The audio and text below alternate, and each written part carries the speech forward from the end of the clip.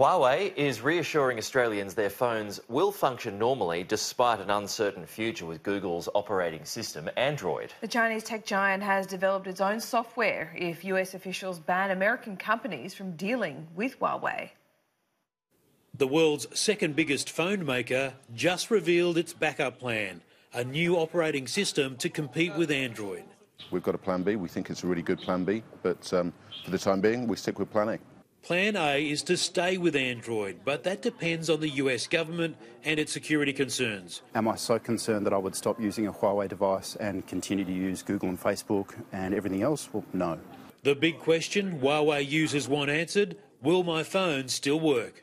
We still have support from Android and Google. Everything works in the way it always has done. And regardless of any further announcements, that will remain the case. We have Android for a year. We have Android Q in place. We accepted an invitation from Huawei to visit its home campus at Songshan Lake, with its own always-on-time train service.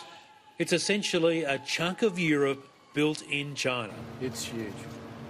And this is just one campus, so you get the idea that Huawei would survive if it had to go it alone with Harmony.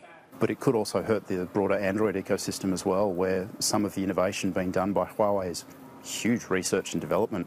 So what does the future look like without Google services? Well, it might not look too different after all.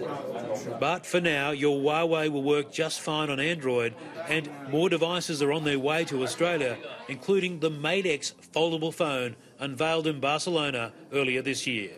Sen, Sky News, Dongguan, China.